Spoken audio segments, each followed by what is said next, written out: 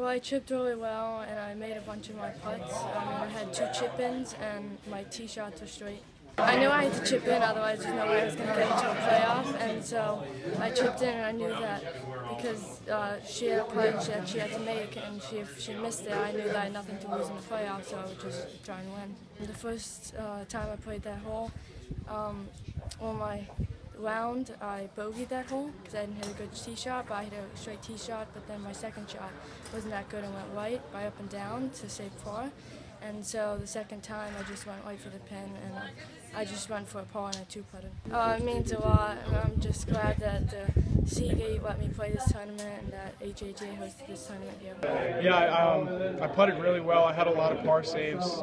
There was a lot of opportunities where I had a few birdies, and then I was able to capitalize on those opportunities. So I had a couple bogeys that I kind of gave away, but that's just golf, and I was able to come back with a few birdies after that. So yeah, I definitely had a good day on the greens.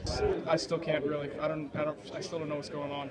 It's such a cool feeling to know that I won an HAGA event. I've been working so hard and for so long. This means a lot to me. It's just all the hard work that I put in, all the preparation. It's to be able to know that it paid off and that everything took care of itself. It definitely paid off. To be able to say that I'm an HAGA champion, it's something else.